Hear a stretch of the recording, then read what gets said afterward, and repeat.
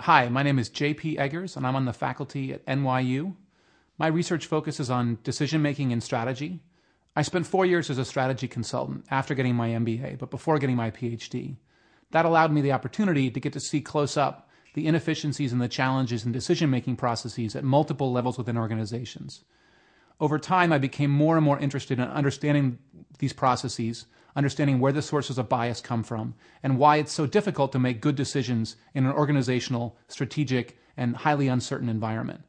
This led me to getting a PhD, into my research interests, which focus more broadly on how organizations and managers can make better and more effective decisions under high degrees of uncertainty. As a result, I'm pleased to work with CrossKnowledge to try and help promote my research and the research of others on decision-making effectiveness, and to try and increase awareness for what the challenges are for decision-making and how you can become a more efficient and effective decision maker.